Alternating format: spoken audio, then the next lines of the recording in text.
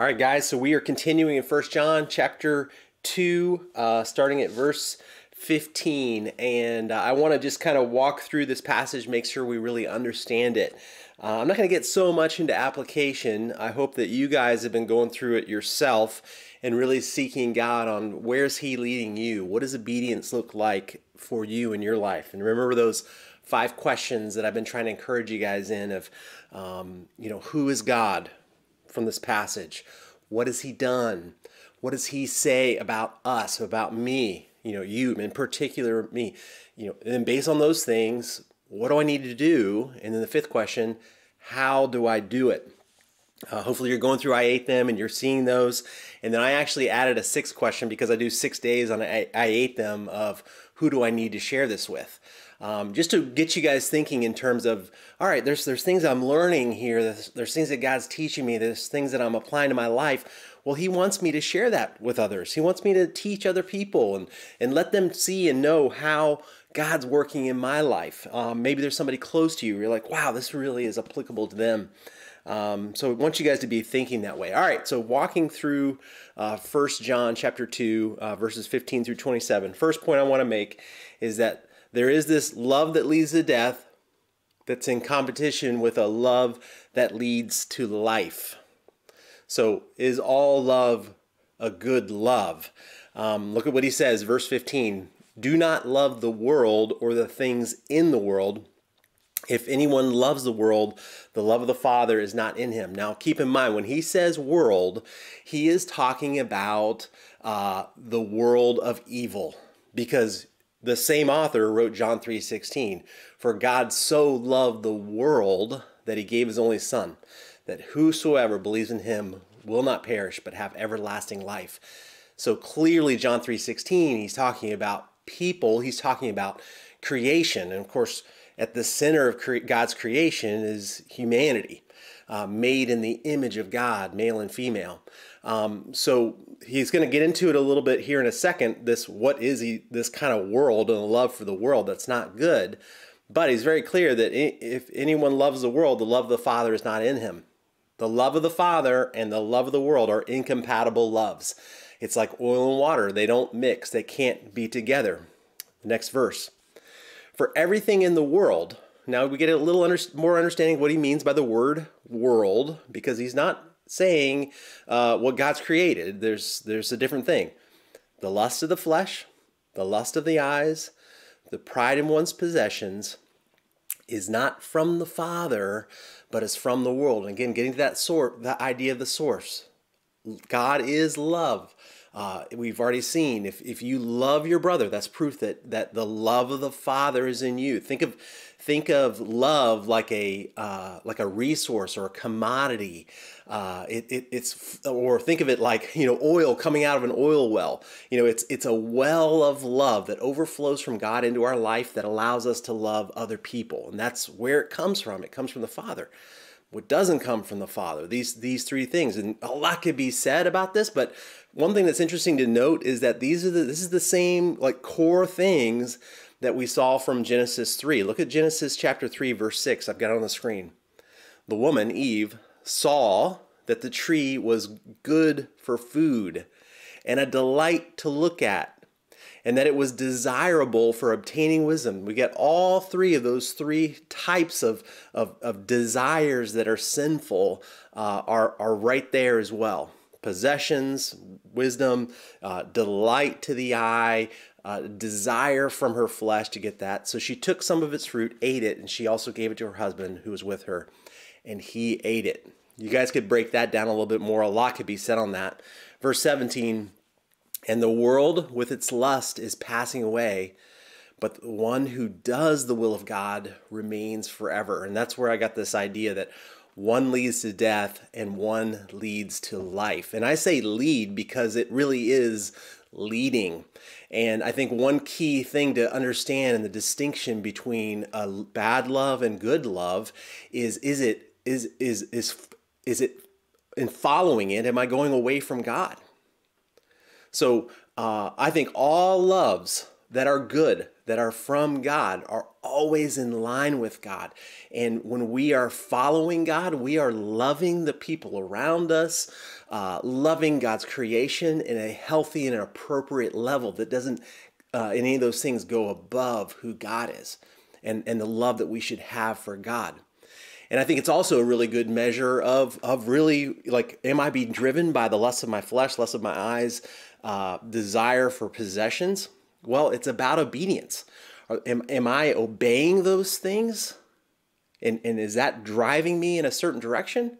Well, that tells me that I'm loving those things. I'm not loving God, I'm loving those things. Anyway, a lot more could be said, but you guys can walk through that. And then the second point kind of goes into the second section. There's a lot here. Watch out for antichrists. They say three things. Jesus is not the Christ. There is no Father and Son. Spiritual knowledge is only for the elite. So much could be broken down out of this little section here. But just as a way of background to understand, scholars believe that 1 John's letter, it has a lot positive to say. Here we're getting a little bit of the clue into the negative that he's trying to say. He's confronting a kind of heresy and disbelief that was invading the Christians that he was writing this to.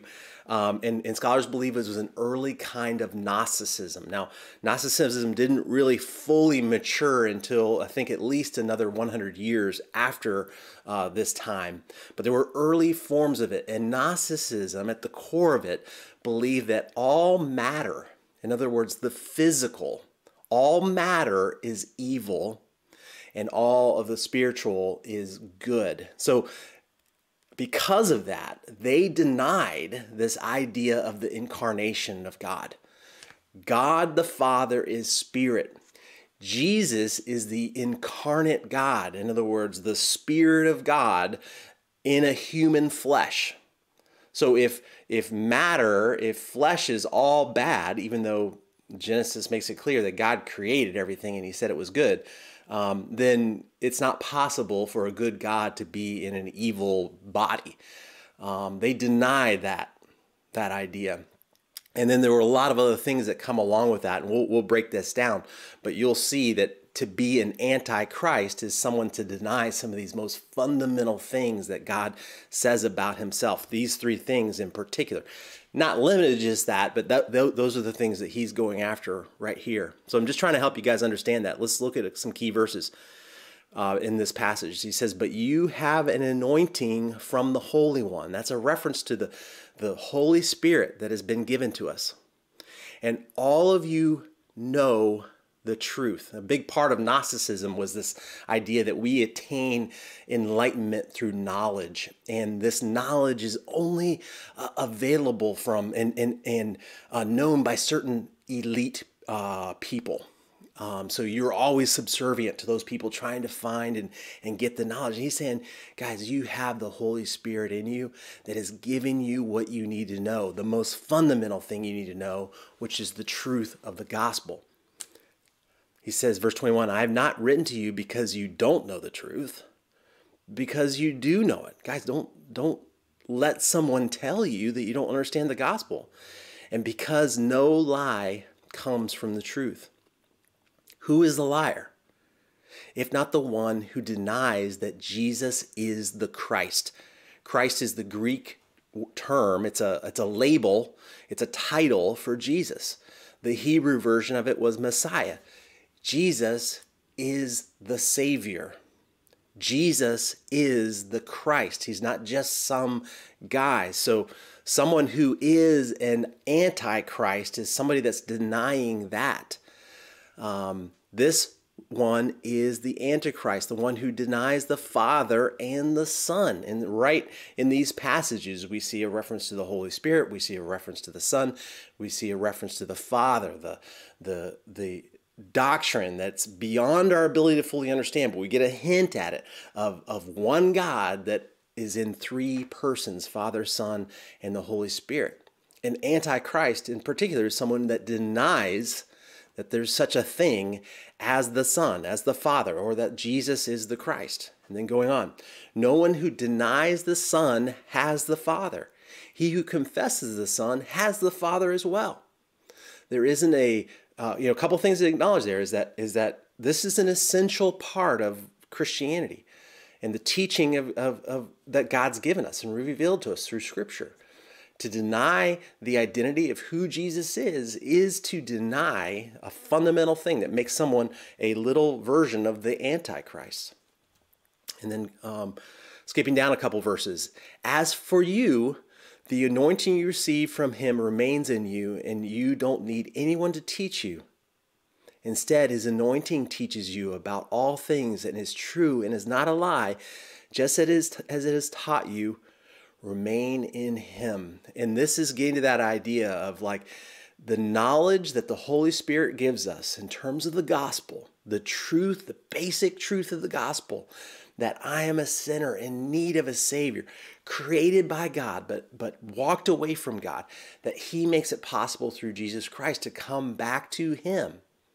That is a knowledge that he has revealed to us. I don't need some kind of special elite, only, the most knowledgeable pastors or scholars or people that can read Greek or Hebrew or whatever it might be. Only those people really know the knowledge. No, the truth of the gospel is something that even a child can grasp. Now, this idea, he's not meaning here that there's no need for teachers. I think we teach everybody. He's teaching them with this letter. This is a letter that's teaching them. He's going after a particular kind of bad teaching that's infiltrated the church at that time, that's saying, hey, look, there's not something special that I have or that this guru has or whatever that you can only get from them. And that's not true. That is not true. The Holy Spirit, in terms of the fundamental, most important thing that you need to know, the gospel, has given that to you. You know that. Don't let anybody tell you different. You've got what you need in the gospel. So those are the main two things that I just kind of summarize in this passage. Hopefully that's helpful for you guys. But again, I want you guys to don't just in your discussion on Sunday, just talk about the passage, but really try to dig in. Okay, do we understand what God's saying? And how is he speaking to me? How do I need to be obedient to him? Maybe in terms of action, deed. Maybe obedient to him in terms of a wrong belief that I need to repent and turn back to him. Maybe when we're talking about the love of the world, is there something that of the world that I obey? As soon as that gets in front of me, I have to obey it, and I'm following it. That is a clue that obedience is showing me that there is a love of the world that's not compatible with a love for God. Because when I love God, I follow and obey him. Anyway, go through that. Looking forward to Sunday and what you guys learn out of this and how this passage teaches you. And let's remember to listen to Jesus, do what he says, and know that you are loved.